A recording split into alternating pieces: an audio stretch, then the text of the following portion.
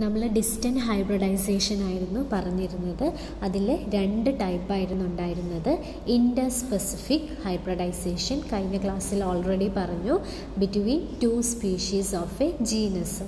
Then അടുത്തതാണ് ഇൻ്റർജെനറിക് hybridisation, അതായത് between 2 genus of A family. ഇൻ്റർജെനറിക് hybridisation ആണ് അടുത്തത് പറയാൻ പോകുന്നത്. It is the crossing between 2 different ജനേറ of the same family.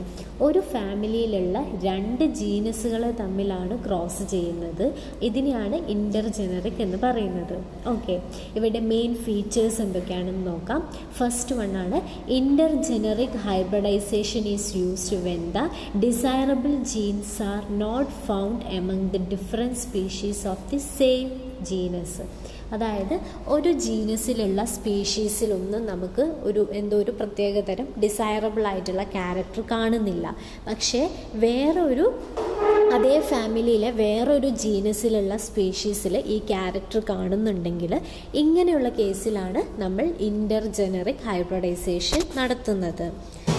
Then second one ആണ്, this method is rarely used in crop improvement program for transfer of some specific characters into cultivated species from allied genera. നമുക്കറിയാം, ഒരു ജീനസും 2 വ്യത്യസ്ത ജീനസുകളെ തമ്മിൽ cross ചെയ്ത് breed ചെയ്യിപ്പിക്കുക എന്നൊക്കെ പറയുന്നത് കുറച്ച് ഡിഫിക്കൽട്ടായിട്ടുള്ള കാര്യമാണ്. അതുകൊണ്ട് തന്നെ ക്രോപ്പ് ഇംപ്രൂവ്മെൻറ്റിൽ വളരെ ചെറുതായി മാത്രമേ ഈ ഒരു ഇൻ്റർജെനറിക് ഹൈബ്രിഡൈസേഷനൊക്കെ നടത്താറുള്ളൂ. ഒരു കൾട്ടിവേറ്റഡ് സ്പീഷീസിലോട്ടേക്ക് എന്തെങ്കിലും ഒരു സ്പെഷ്യൽ ക്യാരക്ടർ വേറൊരു ജീനസിൽ നിന്നുണ്ടോ എന്ന് ചെക്ക് ചെയ്യാണ് നമ്മൾ ചെയ്യുന്നത്. ഇത് വളരെ റെയറാണ്. ദെൻ തേർഡ് വൺ ആണ് ഇൻ്റർജെനറിക് hybridisation is generally used in asexually propagated species. ഈ സീഡ് അല്ലെങ്കിൽ സെക്ഷലി റീപ്രൊഡ്യൂസ് ചെയ്യുന്ന പ്ലാന്റ്സിനേക്കാളും, അതായത് സെക്ഷലി റീപ്രൊഡ്യൂസ് ചെയ്യുന്ന പ്ലാന്റിനേക്കാളും asexually propagate ചെയ്യുന്ന വെജിറ്റേറ്റീവ് പ്രൊപ്പഗേഷൻ വഴിയുള്ള പ്ലാന്റ്സിനാണ് ഇത് ഏറ്റവും കൂടുതൽ നടത്താറ്. Then fourth one, the F1 hybrids are always sterile. Remember, നമ്മളിങ്ങനെ 2 ജീനസിലുള്ള സ്പീഷീസിനൊക്കെ തമ്മിൽ ഹൈബ്രിഡ് ചെയ്താൽ അവരുടെ പ്രോജനി എല്ലായ്പ്പോഴും സ്റ്റെറൈലായിരിക്കും. ബട്ട് നമുക്ക് കോൾച്ചിസിൻ ട്രീറ്റ്മെൻറ്റിലൂടെ അവയുടെ ക്രോമസോം നമ്പർ ഡബിൾ ചെയ്തിട്ട് ഫെർട്ടൈലാക്കാൻ പറ്റും. ഓക്കെ, ഇനി ഇവിടെ അച്ചീവ്മെൻറ്റ്സ് ആണ് പറയുന്നത്. എന്താണ് ഇൻ്റർജെനറിക് ഹൈബ്രിഡൈസേഷൻ്റെ അച്ചീവ്മെൻറ്റ്സ് എന്ന്. The first ഇൻ്റർജെനറിക് cross was made between radish, റഫാനസ് sativus and cabbage, brassica oleracea of the family Cruciferae by D.Karpechenko in Russia. റഷ്യയിൽ ഒരു സയൻറ്റിസ്റ്റ് ആയിരുന്നു കാർപെൻചെങ്കോ. ഇദ്ദേഹം ക്രൂസിഫെറെ ഫാമിലിയിലെ 2 ജീനസുകളിലുള്ള സ്പീഷീസിനെ തിരഞ്ഞെടുത്തു. ഒന്ന് റാഡിഷാണ്, റഫാനസ് sativus. നമുക്കറിയാം, റാഡിഷിൻ്റെ എഡിബിൾ പാർട്ട് എന്ന് പറയുന്നത് റൂട്ട് സിസ്റ്റമാണ്. ദെൻ അടുത്ത ജീനസിലെ സ്പീഷീസ് കാബേജ് ആണ്, ബ്രാസിക്ക oleracea. ഈ ബ്രാസിക്കയുടെ, അതായത് കാബേജിൻ്റെ ലീവ്സ് ആണ് നമ്മൾ എഡിബിളായിട്ട് യൂസ് ചെയ്യുന്നത്. അപ്പോൾ കാർപെൻചെങ്കോ, ഈ സയൻറ്റിസ്റ്റിന് തോന്നി എന്തുകൊണ്ട് ഇവരെ 2 പേരെയും കൂടി ബ്രീഡ് ചെയ്യിപ്പിച്ചുകൂടാ. അങ്ങനെ ബ്രീഡ് ചെയ്യിപ്പിച്ചിട്ട് കാബേജിൻ്റെ ലീവ് സിസ്റ്റവും അതുപോലെ റാഡിഷിൻ്റെ റൂട്ട് സിസ്റ്റവും കിട്ടുകയാണെങ്കിൽ, അങ്ങനെയുള്ളൊരു പ്ലാന്റിന് കിട്ടുകയാണെങ്കിൽ അത് വളരെയധികം ഇമ്പോർട്ടൻ്റ് ആയിട്ട് എക്കണോമിക്കലി ഫേവറബിൾ ആയിട്ടുള്ള ക്രോപ്പ് ആയിരിക്കില്ലേ.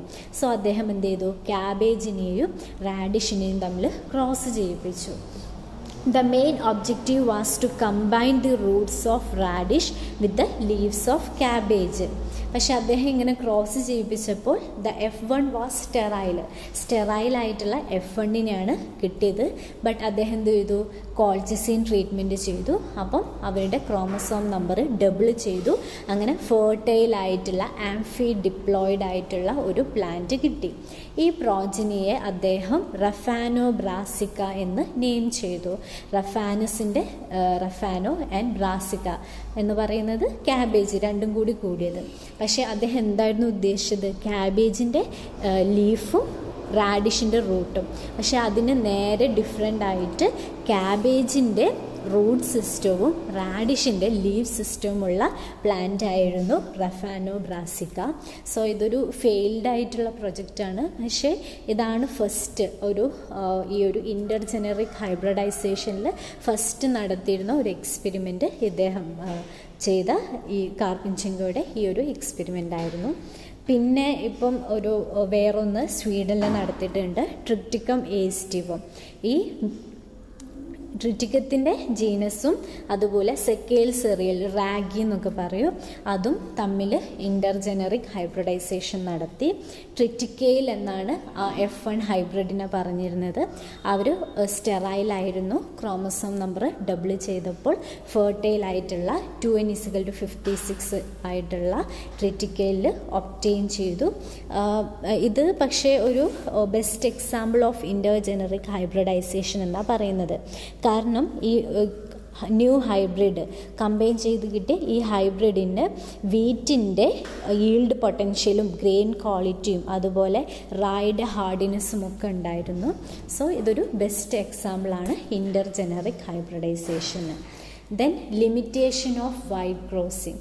നമ്മുടെ ഈ ഡിസ്റ്റൻറ്റ് ഹൈബ്രിഡൈസേഷൻ്റെ ലിമിറ്റേഷൻ എന്തൊക്കെയാണ് എന്നാണ് പറയുന്നത്.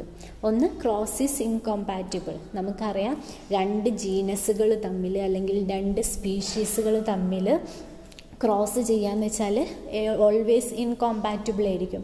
ഇപ്പം ഹ്യൂമൻ ബീങ്സ് ഒരു സ്പീഷീസാണ്, അവരുടെ ഉള്ളിലല്ലേ എപ്പോഴും ഈ ഒരു ക്രോസിങ് നടക്കാവൂ. സോ ഡിഫറെൻറ്റ് സ്പീഷീസ് തമ്മിൽ അല്ലെങ്കിൽ ഡിഫറെൻറ്റ് ജീനസിലുള്ള സ്പീഷീസ് തമ്മിലുള്ള ഒരു ഹൈബ്രിഡൈസേഷൻ എന്നൊക്കെ പറയുന്നത് ഇൻകോമ്പാറ്റിബിൾ ആയിരിക്കും. Then second one, hybrids are not viable. നമ്മൾ കണ്ടു എപ്പോഴും ഈ ഹൈബ്രിഡ്സ് എന്ന് പറയുന്നത് സ്റ്റെറൈൽ ആയിരിക്കും and mostly sterile. Okay, viable ആയിരിക്കില്ല, പിന്നെ അതുപോലെ സ്റ്റെറൈലായിരിക്കും വയബിളായിട്ടിരിക്കുന്ന ഇതൊക്കെ. ഓക്കെ, ഇത്രയ്ക്കുമാണ് നമുക്ക് ഹൈബ്രിഡൈസേഷൻ പഠിക്കാനുള്ളത്. 2 ടൈപ്പായിരുന്നു ഉണ്ടായിരുന്നത്. First one intra specific between species hybridisation, then distant hybridisation. ഡിസ്റ്റൻറ്റിൽ തന്നെ 2 ഉണ്ടായിരുന്നു, ഇൻ്റർ സ്പെസിഫിക് ഹൈബ്രിഡൈസേഷനും ഇൻ്റർജെനറിക് ഹൈബ്രിഡൈസേഷനും.